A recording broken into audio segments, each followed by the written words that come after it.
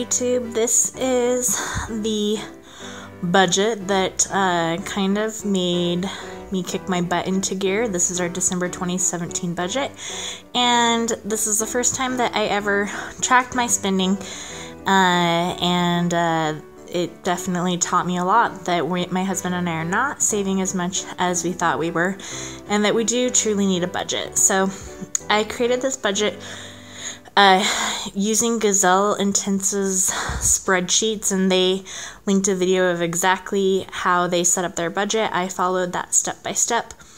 Here's the budget that I created using their template. Now, I think in coming months you might see that I've tweaked it a little bit, but generally this is how our finances look, and this is the template that I'll be using for that. And I will link their videos below so that you can see those. Okay, so in this column right here, we have the budgeted amount. This is my husband's job as consultant. We budgeted that he would probably make about $4,200. Because December had an extra Friday, he actually made $5,200. Regardless of that, we still had to take out about $600 from our emergency fund because we had a home emergency that we had not saved for at all. And we had $655.95 remaining at the end of November that carried over into this budget. So this is the first time I created a budget. This is the first sort of time that I ever really wrote down my finances, when my bills are due, when everything like that happens. So this month we had a really great income. We made $6,529.99. But yet we still had to borrow from our emergency funds and get a supplemental insurance. Now this column right here for swimming lessons, I teach swimming lessons in the summer. Supplemental is just whatever we get in addition that was unbudgeted for, and so I put that we borrowed $600 from our sinking funds. Our mortgage stays the same, $798.05 a month. Our mortgage is pretty low. Car insurance stays the same every month. Health insurance stays the same every month. Cell phone stays the same every month. Cable and internet generally stays the same. However, in January it went up, so we're going to have to call them about that. Our Dominion Energy, this bill increased, but it is the winter, so we kind of figured that was okay. And right here, this WF stands for Wells Fargo. That comes out of our Wells Fargo account. The CC means that it comes out of our credit card account. Water and electric. I just took this number and I looked at the general number for all of the months previous, and I came up with $135. That was about the same. Pet care, my husband stocked up. He got 2 months supplies worth of dog food, and so we went over a little bit, but we shouldn't need to spend as much next month. Groceries was a big hit. It's Christmas time, it's December. We have a lot of family events and just a lot of things that we've been doing, and so when I set this budget up, I thought, oh, we probably only spend about $300 a month on groceries. Nope. Once I started tracking it, I found out that we spent $534.87 in December. Tithes and offerings, because we made more money, we paid more tithing for that 10%. Prescriptions, this really hit us this month. I'm pregnant. I have a lot of pregnancy-related issues, like I need iron supplements. I take Diet Clegis for nausea and just a bunch of other things. And then our baby got sick, and then we had to get him some prescriptions, so that was a huge hit to our finances. This is the first time we ever created a gas budget for our car. We said, oh, we probably spend about $90 for gas. Nope. This month we spent almost $165. So we are probably a little bit unrealistic as far as our gas needs go. We'll have to raise that. Home repairs, we had 0 budgeted. And this is the first charge of many that you will be seeing for our home repair that we have to do. Our bathroom flooded. We got about $800 from our insurance back. However, we have more projects that need to be done in there than the insurance covered. And so we have been pulling from our emergency fund to cover that. Now, you would think with an income of $6,529.29 that we really shouldn't have needed to pull this extra $600, but we did not budget for Christmas, and we just put all of we just thought, oh, we'll just, buy Christmas when it comes. In December, we spent over $1,400 on our Christmas spending. So that brought our total bills to $5,138.87. Now, these are some sinking funds, some things that, I realized, oh, maybe next time we have an emergency, we could prepare for something like that. I know that I need to have $3,000 for my delivery. And so we've been saving for that. We had $2,000 already set aside. This month we put away $45. That is the only sinking fund that we even hit. We have a goal of $500 a month. But because Christmas was so much and we had some home repairs, we only put $45 into the sinking fund. And we didn't hit any of our additional sinking funds where if we have something that happens to our house, we own a house, it's inevitable that something will happen to it. So why we didn't have a sinking fund set up, I don't know. It's just not something that I've really thought about. Car repairs, we have a car, so it makes sense that we should have money set aside to repair our car. And so we have now a budget in place that we have been hitting really hard in January to fill all of these needs. But because we didn't have a system a planned system, we spent over $1,400 at Christmas, so it was unbudgeted. So this coming January, I know now that we probably didn't need to spend $1,400 on Christmas. Let's say we spend $1,200. Well, $1,200 would mean we put away $100 a month. So coming January, I can start putting $100 a month aside so that I can have, when December rolls in, I can have $1,200, and hopefully we can stay within that budget and not make stupid mistakes where we spend money that we don't really have when we need to have, savings set aside for the types of things that, might come up. We've never had a closed budget.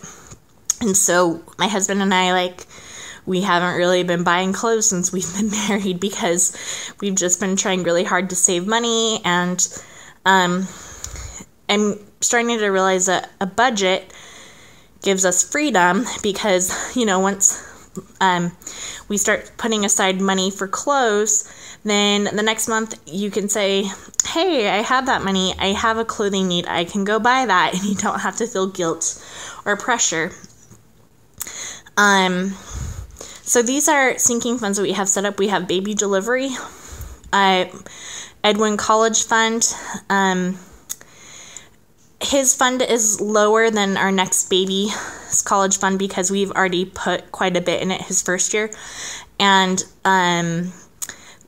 this second baby that we're going to be having, we'll be putting quite a bit of money aside into his college fund this year, and then next year we'll probably keep it about $8.34 a month, which equates to about $100 a year, which isn't a ton. But for now, this is where we're at. Home repairs, we're going to set aside $100 a month. I want to build that up someday to about $4,000 in case we have another disaster again. This anniversary fund is big right here because in January, we have our anniversary, and so hopefully in January we can set aside $200 for that anniversary that's coming up. Family vacation. We just have a goal to save about $1,000 and go somewhere fun. So come October, hopefully we'll have that. Car repairs, because it's inevitable. We have to get safeties and emissions checked each year. Our registration, we have to, who knows when you're going to need new tires or any other sorts of things that happen.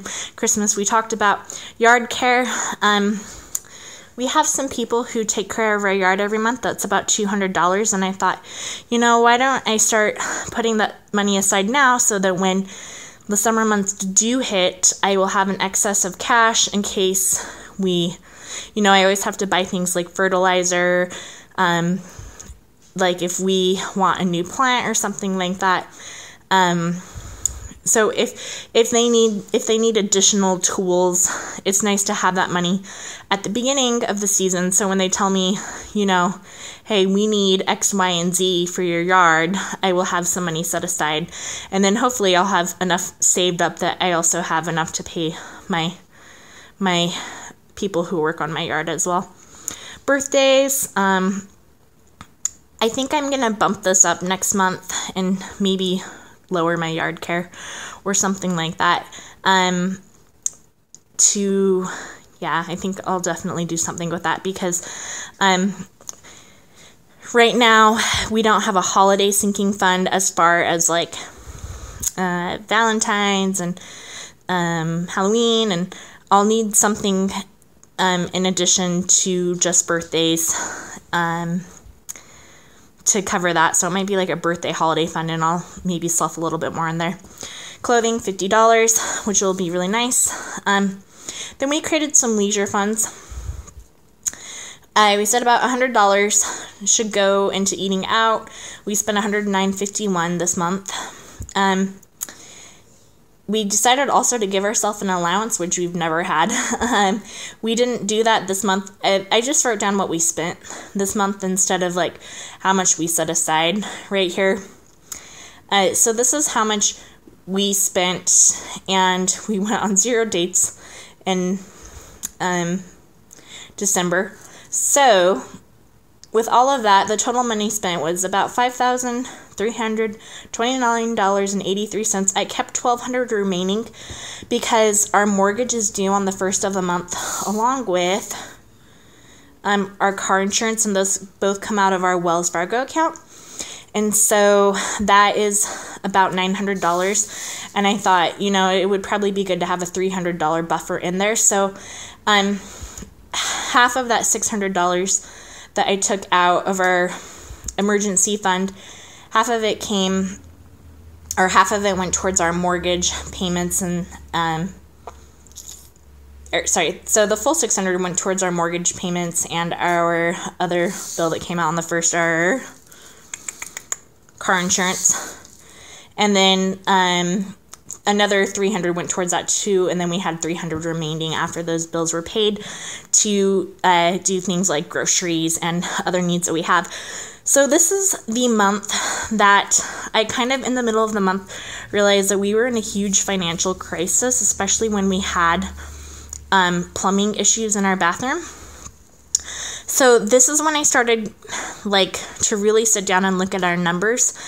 And this is the month where I realized that, hey, we really do need a budget, and we need to figure out where our money's going, because we had an amazing income, but we didn't have a chance to put any money aside and to cover some of the basic things that we should have covered. Like, I would feel really relieved if I had $3,000 in my baby delivery fund, because I'm due any day now, and at the current moment, we have about $2,700, but it would be nice if we can just go in there when we go to the hospital and I can give them my card and know 100% that I am covered fully with my payment.